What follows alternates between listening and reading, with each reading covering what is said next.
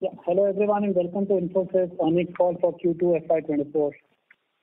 Joining us here on this call is CEO and MD Mr. Salil Parekh, CFO Mr. Nilanjan Roy, and other members of the leadership team. We'll start the call with some remarks on the performance of the company for Q2, followed by comments from Salil and Nilanjan, subsequent to which we'll open up the call for questions. Kindly note that anything we say with reference to our outlook for the future is a forward-looking statement, which must be read in conjunction with the risks that the company faces. A full statement explanation of these risks is available in the filings with the SEC, which can be found on www.sec.gov. I'd now like to pass it on to Salil. Thanks, Sandeep. Good afternoon, good evening, good morning to everyone on the call. Thank you very much for joining us. We've had a strong quarter in Q2. Our growth was 2.3% quarter-on-quarter and 2.5% year-on-year in constant currency. Our operating margin was at 21.2%. Large deals was at the highest ever for us at $7.7 billion, and 48% of this was net new. Our Q2 large deals include 4 mega deals. It does not include the MOU we signed and announced for $1.5 billion. We see that with our large deal wins in the past 2 quarters, we are winning market share in the area of cost, efficiency, automation, and AI. This is a testament to our strong position as partner of choice for clients. With a clear focus on client relevance, as the economic environment changed, we rapidly pivoted from delivering transformation projects to also delivering productivity benefits and cost savings at scale. These large and mega deal wins help us to build a strong foundation for our future. We continue to see the overall environment where digital transformation programs and discretionary spends are low and decision making is slow. This is impacting our volumes. The adoption of Topaz, our generative AI capability set, is helping us deliver more value and to increase market share. We're currently working on over 90 generative AI programs. Our work is with proprietary and open source large language models. We continue to make investments in generative AI as we look to help our clients navigate the way forward with deep capability. We've trained 57,000 employees in generative AI. We've announced the launch of our compensation review program for all employees effective November 1. Our margin expansion program is being driven comprehensively across the company. We have 5 areas of focus: pyramid, automation, critical portfolio, indirect cost, and value. And it has 20 specific tracks within these 5 areas. We are delighted to welcome Rafael Nadal and Iga Swiatek as our brand ambassadors. We are thrilled to be recognized on Cantor's list of most valuable global brands at number 64. With the continued reduction in digital transformation programs and discretionary spend, and the ramp-up of our large and mega deals towards the end of our financial year, we are changing our growth guidance for this financial year to be growth of 1% to 2.5% in constant currency. Our operating margin guidance for the financial year remains unchanged at 20 to 22%. With that, let me hand it over to Nilanjan. Thanks, Salil. Good evening, everyone, and thank you for joining the call. Q2 revenue growth was 2.5% year-on-year in constant currency. Sequentially, revenues grew by 2.3% in constant currency and 2.2% in dollar terms. While we saw continued softness in underlying volumes, revenue for the quarter was supported by stronger growth in the balanced portfolio and improved realizations from one-timers. H1 revenue growth was 3.3% in constant currency terms, and operating margins were at 21%, which is the midpoint of our guidance range. Highlight for Q2 was the large deal TCV of $7.7 billion, of which a sizable 48% was net new. Consequently, our H1 large deal TCV is at 10 billion, which has already exceeded the total large deal signing for FY23. I will talk about it in more details later. As announced in the previous quarter, we have launched Project Maximus, which is a margin improvement plan across 5 pillars and over 20 tracks. This program has been well received across the organization, and we have been able to identify several new opportunities across the pillars. We have also seen some early benefits in some areas like utilization and optimization of overheads. We remain confident that this program will create a more meaningful impact on operating margins in the future. Operating margins for Q2 were 21.2%, an increase of 40 BPS sequentially, bringing H1 margins to 21%. Increase in operating margin sequentially was due to 0.5% from cost optimization benefits comprising of higher utilization, pricing, etc., 0.3% from revenue one-timers, 0.1% from rupee depreciation, offset by 0.5% increase due to third-party costs, salary-related and other items.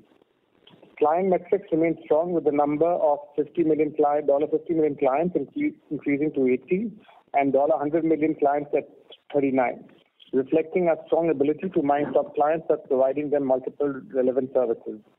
We are rolling out FY24 compensation hikes for employees effective November 1st.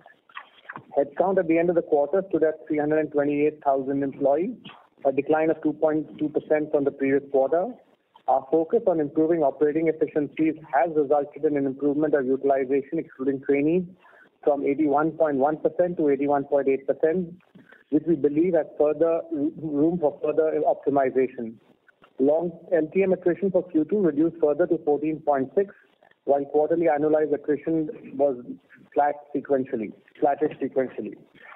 Free cash flow for the quarter was robust at 670 million, and the conversion to net profit for Q2 was robust at 89%. Unbilled revenues dropped for the second consecutive quarter, and consequently, this has partly led to an increase in DSO by 4 days sequentially to 67. Consolidated cash and equivalents stood at 4.2 billion at the end of the quarter. The board announced an interim dividend of rupees 18, an increase of 9.1% when compared to last year. EPS grew by 1.7% in dollar terms and 4.6% in rupee terms on a year-on-year basis. Yield on cash balances was 6.7% in Q2. ROE was 30.9%, an improvement of over 8% under the current capital allocation policy started in FY20. We had an excellent outcome in our large deal wins thanks to our strong client relationships and the relevance of our service offerings. We signed 21 large deals in Q2, including 4 mega deals. As mentioned, the total large deal TCV was 7.7 billion with a strong 48% net new.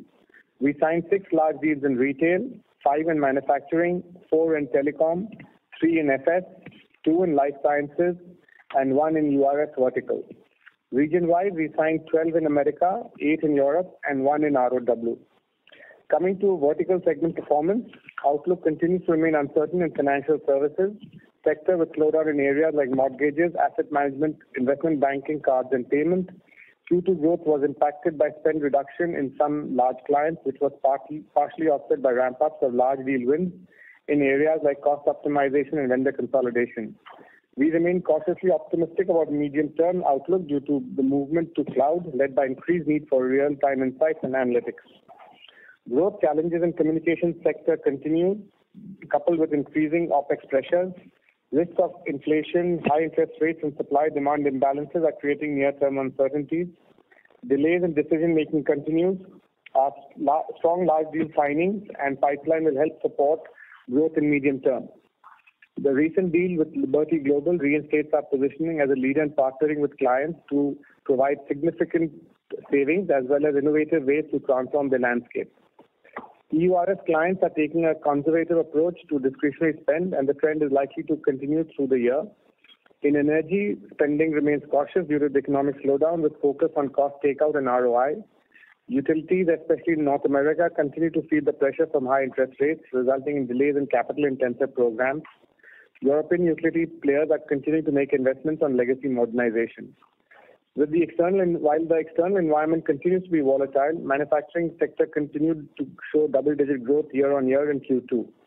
Our capabilities in areas like digital transformation, cloud ERP, supply chain, smart factory, etc., are resonating well with clients, resulting in benefits with vendor consolidation, in turn leading to stronger deal signings. While pressure on discretionary spend continues, there are opportunities in areas like infra, transformation, cost consolidation, etc., which is resulting into stronger pipeline. In the retail segment, budgets continue to remain tight, with clients continue to focus on budget consolidation, cost and efficiency. Interest on Gen AI is growing, and clients are evaluating our Topaz offerings to modernize the enterprise and refactor, re-engineer, and deploy code.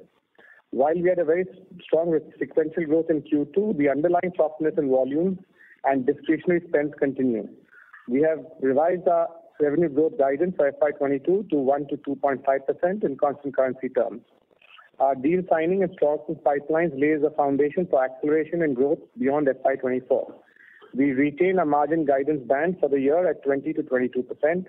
With that, we can open up the call for questions. Thank you very much. We will now begin the question and answer session. Anyone who wishes to ask a question may press star and 1 on their touchtone telephone. If you wish to remove yourself from the question queue, you may press star and 2. Participants are requested to use handsets while asking a question. Ladies and gentlemen, we will wait for a moment while the question queue assembles.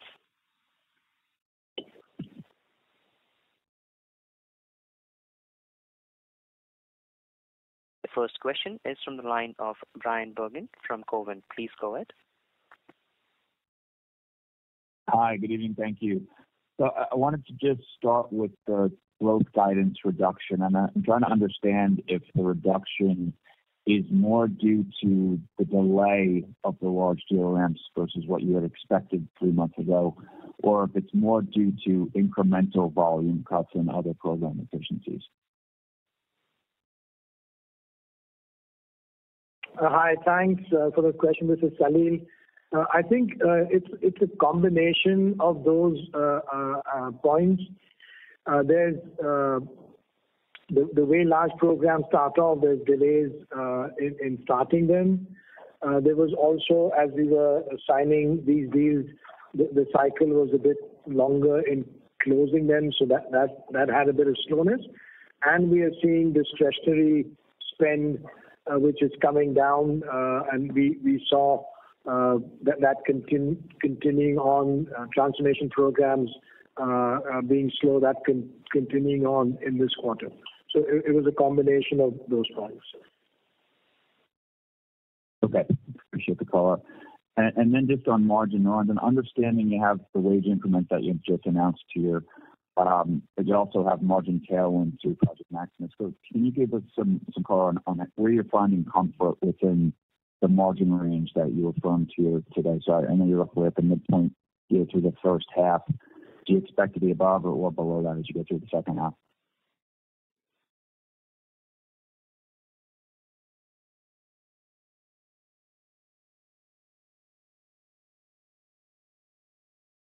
Yeah, so like I said, we had a good quarter too, and as I explained in my margin walk, we nearly had a 50 basis points improvement from our Project Maximus on cost optimization, and that gives us comfort for the rest of the year, and that the program is, of course, this is a much longer program which will take not only into this year, into next year as well. We also realize that we have apparent inefficiencies. Our utilization is still low. So these will go help us and, of course, offset the wage hikes, etc. So we have a good program over the next 18 months to see where we end up. And, of course, our aspirations continue to be that to improve margins from where we are presently. Thank you. Thank you. The next question is from the line of Kawaljeet Saluja from Kotak. Please go ahead. Hey, hi. Thank you. I have a couple of questions. My first question is that can you quantify the revenue one-timers? And, are these revenue one-timers in third-party items bought for service delivery to clients, or those are separate? In the margin walk, we talked about 30 basis points impact on margin from revenue one-timers. So it's going to be around that figure or slightly more than that. So these are largely will fall through straight to margin. What is the second part, Kamal? Okay. The second part of the question is that can you detail out the verticals to which the mega deals belong?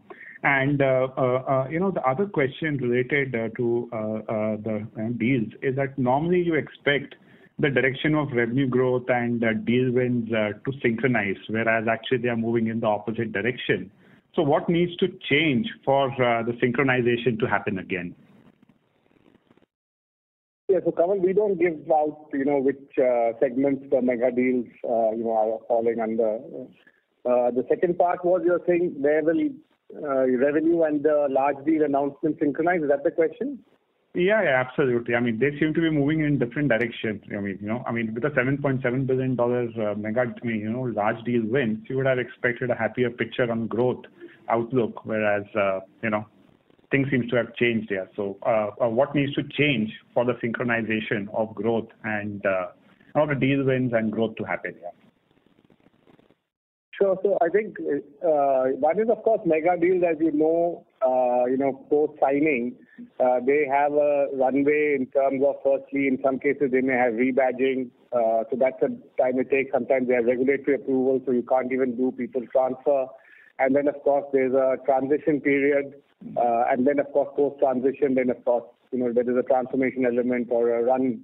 So these are all steps in the process. And as you can imagine, being such large deals, these cannot, overnight be, turned on in terms of us taking over the entire landscape, etc. So they have to be planned through entirely. And therefore, it takes a couple of quarters before they start, bleeding into the revenue figures. And like I said, this will set us up well for FY25 fundamentally. And as Salil said, in the near term, in the quarter, there is, of course, the underlying volume sluggishness. And, of course, we have to, recognize that part as we build in our forecast for this year. Again, what's the deal pipeline like after the recent conversion of pipeline into a mega deal? So, how does the pipeline look like? I mean, is it significantly lighter or does it stay remarkably strong? It's a strong pipeline, of course, with 7.7, and I think it can't, be higher than the previous quarter, but it's a very strong pipeline. And of course, we will continue to have enough in the funnel to, start refilling deals. Okay. Just a final question on deals. I think the past experience of mega deals and the transition of that into profitability has not been very encouraging. But if I look at your comments and Salil's comments, all of you have highlighted that your profitability aspiration is to improve your profit. You want to improve your profitability. Now, at the same time, you have those mega deals, as well. So how does the profitability dynamics play out, especially given the past context? So, Kamal, as you know better than anybody else, when we set out the large deal strategy more than 5 years back, we were close to about 21% margin. We have signed probably $50 billion plus of large deals, and today we are, 21.2. So we've not seen any margin erosion because of the large deal strategy, right? We recognize over all these periods and this experience which we have, we will sign on these large deals. Of course, upfront, they will have margin pressures. And from a portfolio perspective, as you look in the deal tenures, we have our experience to say how we can improve the margin of the deal from day one versus, say, in year 5. And in a way, that's the portfolio we are able to rotate, go and get deals. At the same time, with our cost optimization programs, make these deals approach portfolio margins. And I mean, like I said, the proof of the pudding is in the eating. $50 billion of large deals later, our margins are where they were. Okay, sure. Thanks. Yeah, thanks a lot.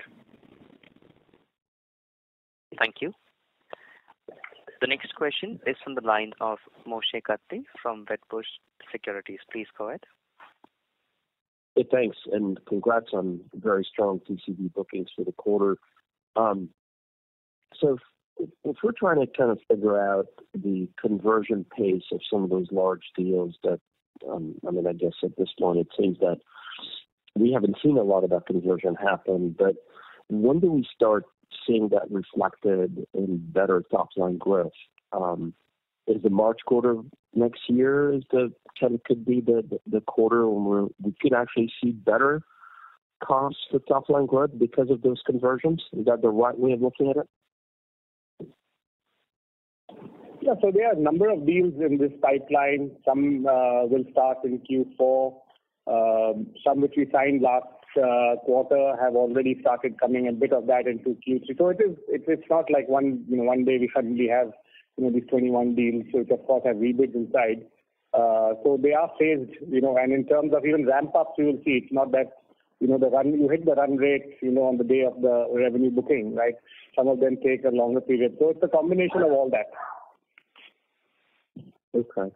And these are, just to be clear, these are deals that are funded with the calendar 23 budgets. You don't need calendar 24 budget to continue funding these deals. Is that the right way of looking at it as well? Sorry, can you repeat that? I couldn't hear that, Moshe. Yes. So the deals that you've won this year are funded with calendar 23 budgets. I just want to confirm that, i.e., you don't really need the approval of calendar 24 budgets to continue funding these deals. Is that the right way of looking at it? Yeah, so it's they are already come out of existing budgets, but many of these are actually cost takeout programs in this environment, right? Vendor consolidation, cost takeout. So actually, we are giving money back in a way to the organization, which is why in a way we are winning these deals, right? Yep, good. And then the final question: do you have any view? Maybe Sunil can talk about that, about calendar 24 budget cycle that probably should start maybe by next month. Do we feel that the budget cycle is going to be on time? Do you think there's going to be budget delays, which is what happened earlier this year? What are you seeing at this point based on some of the client conversations that you're having? Thanks a lot. Thanks. Yeah, this is Salil. The way we are seeing the client conversations today, we don't see a change that's come about. There's a lot of constraints with clients, whether it's on transformation programs or discretionary projects, which are significantly reduced or slowed down. So that thinking is continuing on. As you pointed out, over the next few weeks, we'll get a better sense if that's changing, either improving or not for the following year. But at this stage, that's the mindset we are seeing. And there's that attention on cost and efficiency, which also continues as we are seeing in discussion. So the conversations that we've been having over the last few months is the same tone we see as they go into the end of the year for next year's budgeting. We don't see a change in that at this stage. Understood. Thank you. Thank you. The next question is from the line of Kumar Rakesh from BNP Paribas. Please go ahead. Hi, good evening. Thank you for taking my question. My first question, Salil, was... Kumar, may I request you to speak up a bit? Your audio is a little low. Yeah, is this better now? Yes, go ahead, please. Thank you. So, Salil, my first question was around the volume performance during the quarter. You did talk about that it is under pressure, and last quarter also you had talked about it. So, during the quarter, how the volume performance you saw through the quarter? Was it further deteriorating since where we saw last quarter? And is your guidance implying that there would be further deterioration outside of the seasonality in the coming 2 quarters? So the volume specifics I didn't share. I mentioned that there was continued constraints or pressure on that. What is happening, if you step back a little bit, is there's impact on revenue, which is from slowing or stopping of discretionary work and or the transformation programs. And then we have, on the other hand, with the large and mega deals, some of those starting off, that giving us benefit on the revenue side. So there we saw the volume constraint from the first part of that in this quarter. In the coming quarters, you know that well, we will have in Q3 the usual seasonal impact with the end of the calendar year, holidays and so on. And typically for us, for Infosys, Q3 and Q4 are softer quarters in any case. So we anticipate that. We don't have a view which is different from that. That's how we are looking at it going in.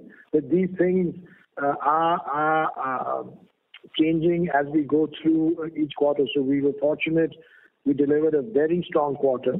But we are just, as we look out, we can see the pressures with the clients. And that's what gives us the reason to be watchful on both those sides. Thanks for that. My second question was, during the press conference, you did talk about that Infosys is working on proprietary large language models. So clarification is, are these models that you are working on Infosys own, or these are for clients or your ecosystem partners? And what kind of models, use cases, and data set you are using for them?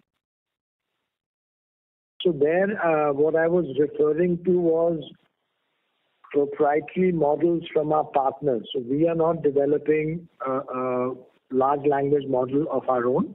We are working, as you know, again, there are a large number of these models which are already in the market. Some of them are proprietary and some of them are open source. We are working with both types of those models. Typically, we are working in what's called the narrow transformer approach, which really we start to see data sets which are a little bit more enterprise focused, which allow enterprise, a large client, to take advantage of that data set for their own activity. And the applications, again, you've probably seen that. We are seeing applications on, of course, software development, on text, on voice, on video. So we are seeing applications today on all of these areas, actually working on all of these areas. And that is for the clients. And then we're doing some work inside Infosys as well for our own activities. Got it. Thanks. That's very helpful. Thank you.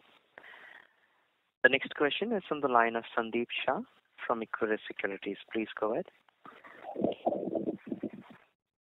Yeah, thanks for the opportunity. The first question is, Nilanjan, in your opening remarks, you mentioned that the mega deal wins and the robust order book signing will help us to accelerate the growth in the beyond FY24. So is it fair to say most of the deal wins of this year will have solid support in terms of the growth pickup in the FY25? Yeah, I mean, these will translate into revenue one day. So, like I said, they will start in FY25, and like somebody else answered, of course, it's not like on one sudden day they all start together. So they will have a run-up. But absolutely, they are deals. Some of them will start even sooner in FY24 towards the fag end.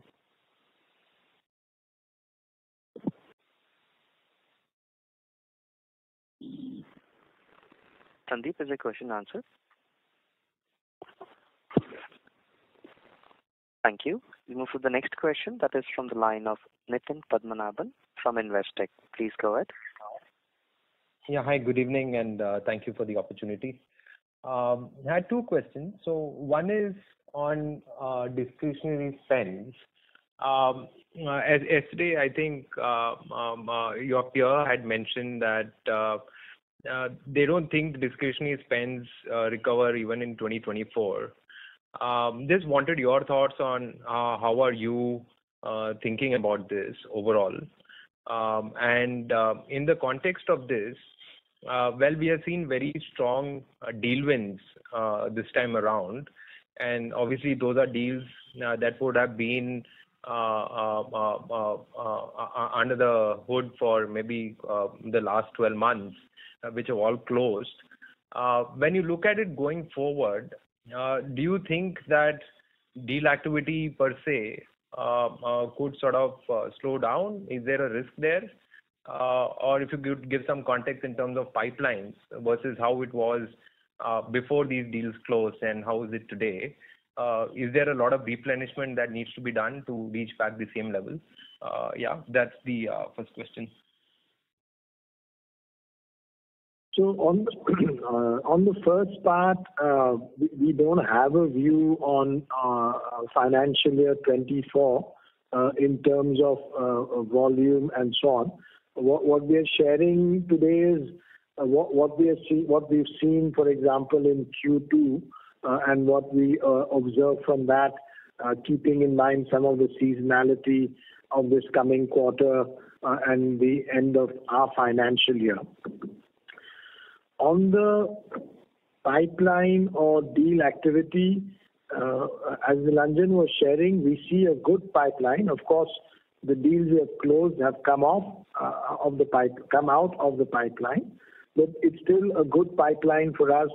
There's a lot of interest from clients in cost and efficiency and automation, which is where many of these large and mega deals have come in.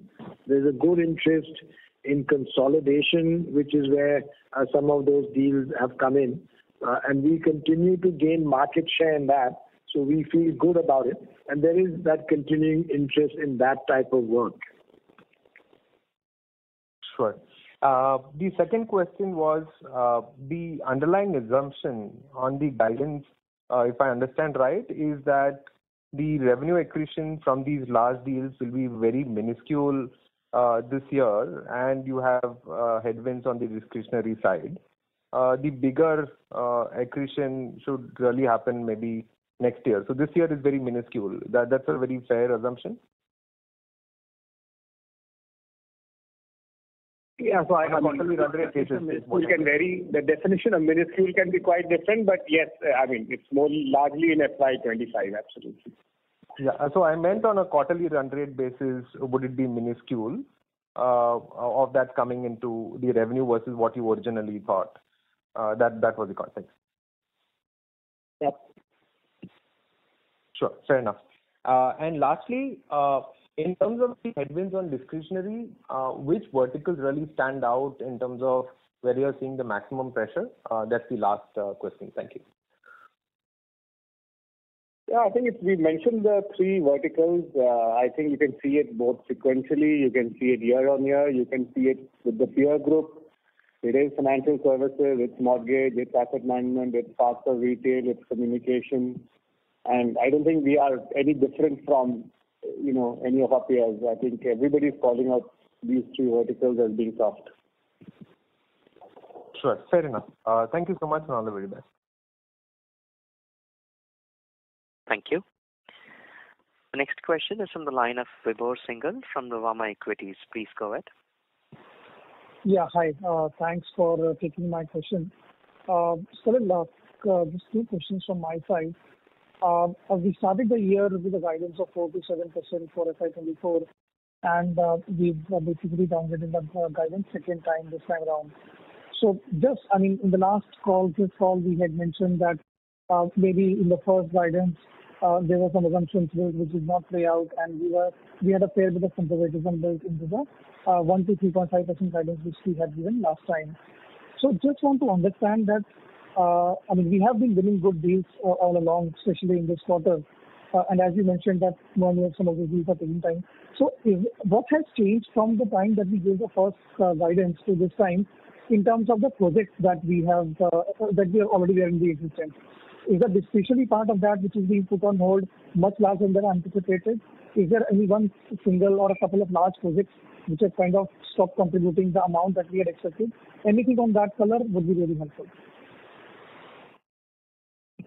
So there's no one project or one specific client that is where this is coming from. I think as we look at each quarter, we look at the combination of the two streams, on discretionary work and on digital transformation and other programs, how that's slowing down, where it's slowing down, what the volume implications are. And then we look at how the large and mega deals are coming into the revenue stream. And that's what's leading us.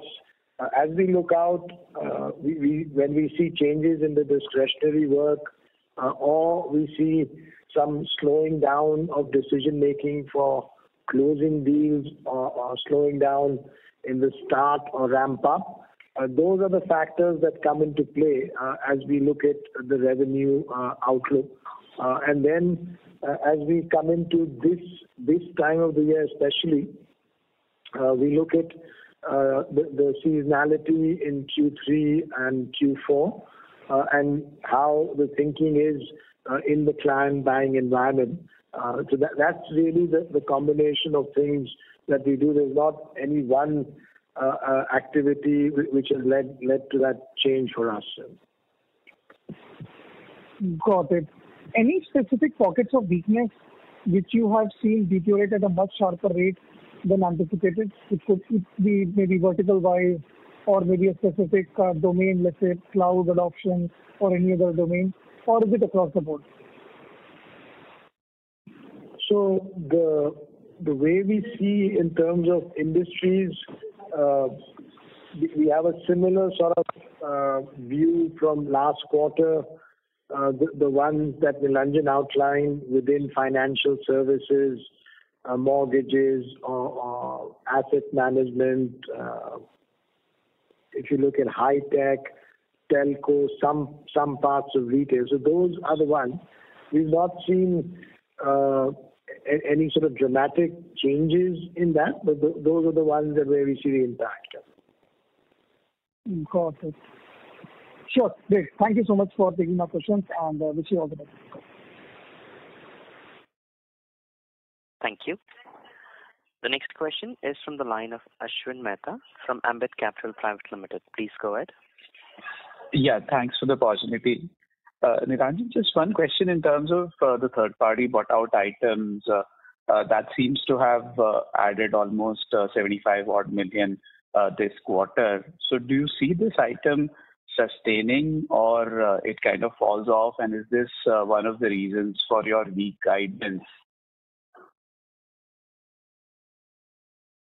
Yeah, so like I said, this is sometimes integral to our strategy as well because we're doing large-scale transformations and sometimes they have elements of licenses or software, hardware inside. And therefore, our guidance takes into account both volumes and any impact of, any of that kind of the portfolio, the non, headcount portfolio as well. Okay. And in terms of wage hikes next quarter, what is the impact on margins that you see or the quantum of wage hikes that you're giving out? We have rolled it out. We cannot, say what's going to be the impact, but it's, like we said, it's effective 1st of November. Okay. Fair enough and all the best. Thank you. The next question is from the line of Gaurav Rateria from Morgan Stanley. Please go ahead. Hi, thanks for taking my question. The first one is that does your guidance factor in the current environment remaining similar in the next 2 quarters, or it kind of further deteriorates from here because it's kind of implying a decline sequentially over the next 2 quarters? So just trying to understand what's the underlying assumption on the current environment. I think the way we're looking at the guidance is, typically Q3 and Q4 are seasonally weaker quarters. So that is something we factored in addition to what I was sharing earlier, the slowing of discretionary transformation.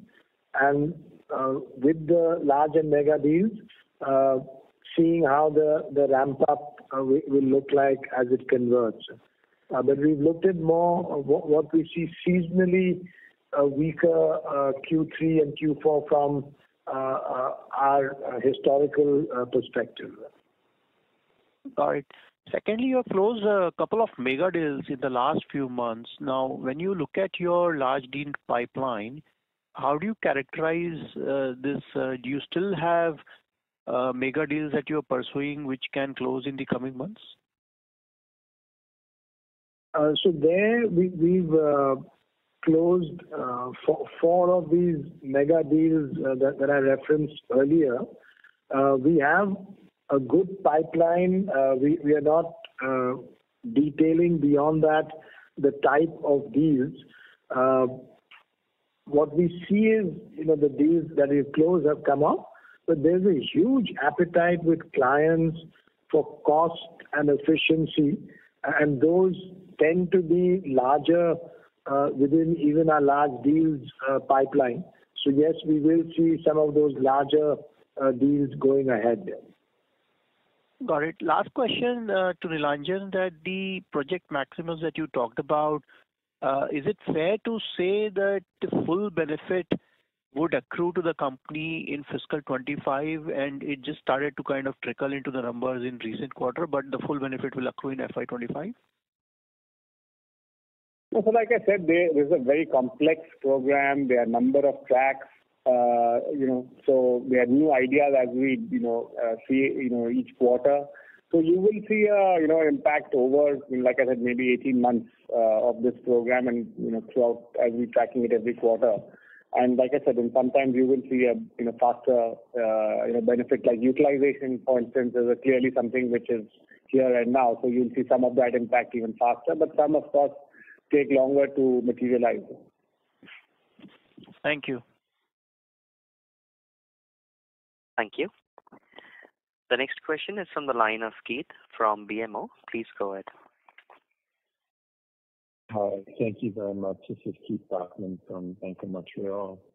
The first question I have sorry is to interrupt you. Your voice is a little bit muffled. Can I request you to use the handset more closer to you? Yes, absolutely. So you've mentioned a few times that discretionary spend or discretionary projects are a reason for revenue guidance and reporting. Can you tell us what % of your revenues would you characterize as being sourced from discretionary areas? Is it 30% of total revenues, 40% of total revenues? Any rough estimate you could give us on how much of your revenues are generated from discretionary sources? Yeah, so we don't really give that number out, in public domain. So I think that's where we are. Of course, generally we have fixed price projects. We are more committed. The T&M side of the house will have a bit of variability into it, but we don't give the discretionary really. Okay. The 7.7, the second question of the 7.7 large deal TCV, within that number, do the clients have the ability to cancel those contracts? And what is, if it's yes, what's the cancellation rate been over the last few quarters versus historic norms? See, these are largely signed contracts. So they take time to ramp up. So we have not seen any real cancellations really. They may take longer to ramp up than originally envisaged, but there are no cancellations really. Okay, fair enough, perfect. And then my last question is, as you think about Infosys and TCS and Accenture and other IT services organizations are experiencing challenges with growth, so it's an industry-wide issue. Against that backdrop, when you think about pricing that your clients are willing to accept, have you seen any changes in like-for-like pricing when you're negotiating with clients for large deals or otherwise? Has that changed at all, or is the like-for-like pricing remain fairly steady even in this weak macro backdrop? Yeah, I think you're right. I think largely it's been stable. Of course, in some quarters you can see, few clients are coming back and asking for discounts. But I think overall, even if I look back, it has been, in terms of the annual renewals, etc. I think pricing has been more stable, over the last year, 2 years as a general trend, I would think, in the industry. Of course, deal to deal, it gets competed hard. But overall, I don't see, a deteriorating pricing environment. Okay, that's it for me. Many thanks. Cheers. Thank you. The next question is from the line of Yogesh Agarwal from HSBC. Please go ahead. Yeah. Hi, guys. Just one question on large deals, which have been extraordinary, almost 2-3 times of your past run rate. Was curious, what is the share of large deals from existing customers versus new? Can you just give some context there? So there again, we share the net new amount, which is 48%, but we don't share what is from new client versus not new client.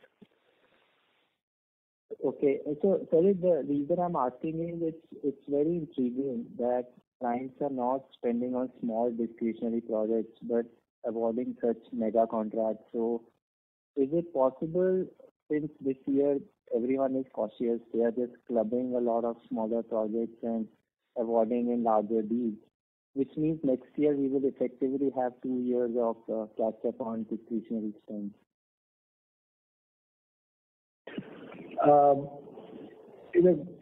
Some of these deals have been publicly announced. These large programs are a combination of many times a cost or efficiency automation program, and sometimes are programs which take all of that, let's say, the saving that the client is likely to accrue, and from that fund some transformation programs. So these don't appear from our interactions to be a consolidation of smaller discretionary work.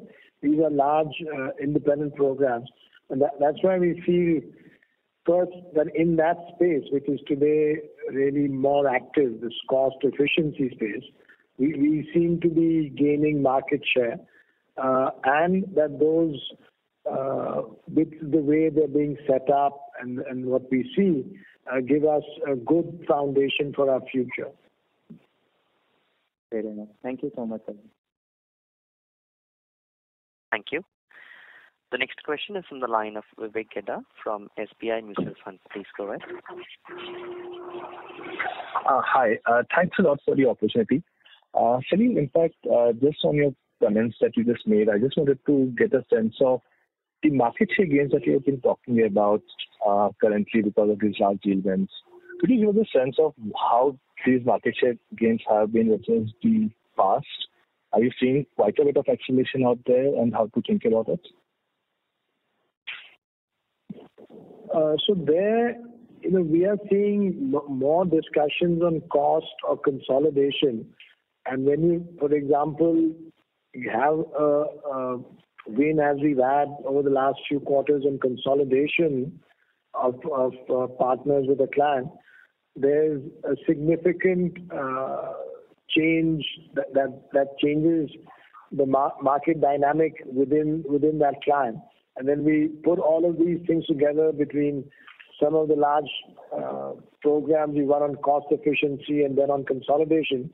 It looks like we seem to be gaining traction. We have a very good capability set on automation, and clients are appreciating that.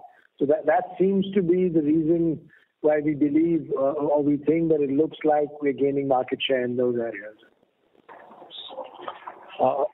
But is there a way to think about is there to quantify it from the sense that are you seeing that client budgets are actually not increasing while you potentially are you potentially are winning more deals versus what your peer sets are?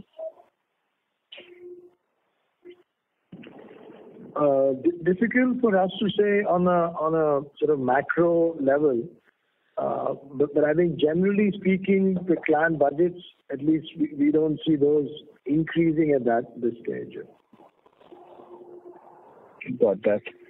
Secondly, I also wanted to get a sense of tenure of some of these large deals that you have won, and in the context of how it has been historically. So while there have been, it's probably logical to expect that these are long tenure deals, but if you could give us a sense of how ACV growth has been versus, let's say, TCV growth.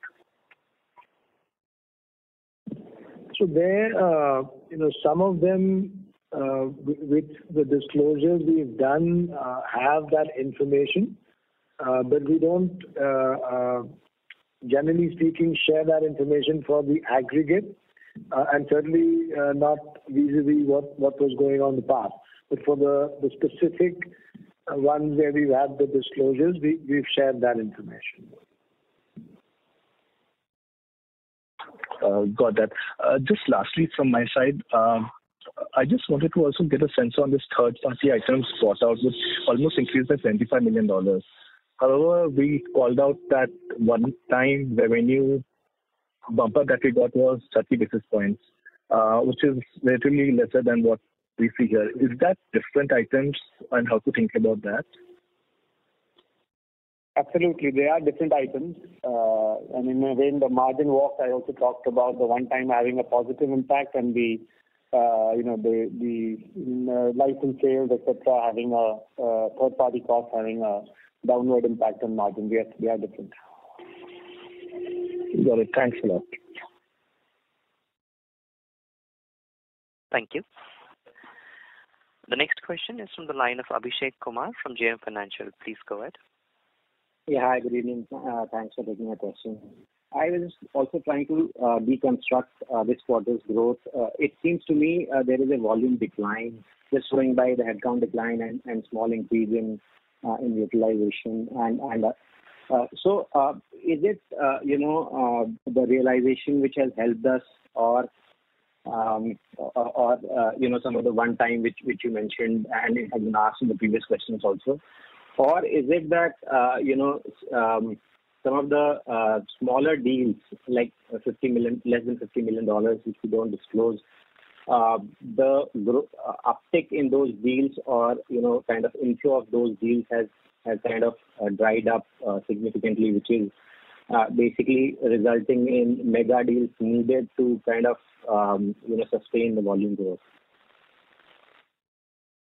So as in my opening remarks, I said that we are continuing to see softness in the underlying volume, and the revenue for the quarter was supported by stronger growth in the balanced portfolio and improved realization from one-timers.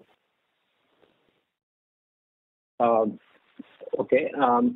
So my question also was, while I know we don't give the numbers out, but the contribution of say less than $50 million deals in our revenue contribution or pipeline, how has that changed? The reason why I'm asking is it seems that without the mega deal or large deal ramping up, there is a sustained pressure on margins, and these deals could be, it could be difficult to time when really these deals will ramp up. So in the absence of that, the contribution of smaller deals, has that really kind of changed as a proportion of, revenue over the last few quarters? So we don't give out this information. Sure. Okay. Thank you and all the best. Thank you. The next question is from the line of Apurva Prasad from HDFC Securities. Please go ahead. Thanks for taking my question. Salil, I had a question on the headcount, which how should we really think about that progressing over the next few quarters? It's been down 5% over the past 3 quarters with utilizations that have been flat. So how should we expect that to play? Yeah, so you have to triangulate across volume, attrition, new hiring, and utilization.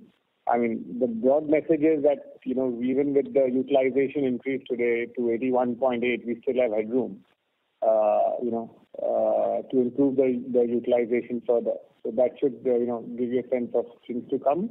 And of course, we continue to monitor overall volumes, etc. So there is enough headroom, and this is helping us in margins, like I said at the beginning, right? This is that margin lever which we can use.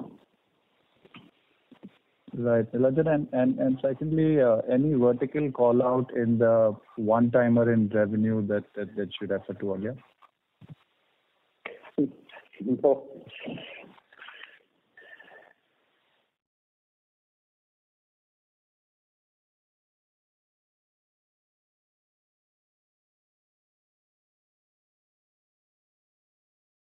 Pooja, do you have any other question?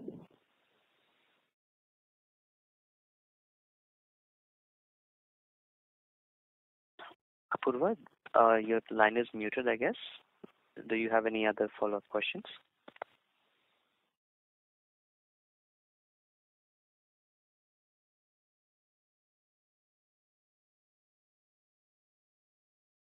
So there seems to be no response from the current participants.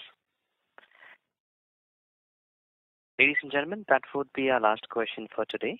I now hand the conference back to the management for their closing remarks. Thank you, and over to you. So thanks, everyone. This is Salil. Thank you for all your questions and the interactions. I just want to close on a few points. First, we've had an incredible quarter on large and mega deals, really, with 7.7 billion, the largest we've seen in the company for a quarter, and this gives us a good foundation for the future. The quarter itself was great in terms of sequential growth and operating margin. We've got a comprehensive program on margin expansion, which is in place with several large components and tracks running across the company. And we continue to invest in generative AI, where we're making great connects with clients, especially leveraging Topaz. So those really are the main points from us. And thanks very much again for joining in for the call. Thank you very much, members of the management. Ladies and gentlemen, on behalf of Infosys, that concludes this conference. Thank you all for joining us, and you may now disconnect your lines. Thank you.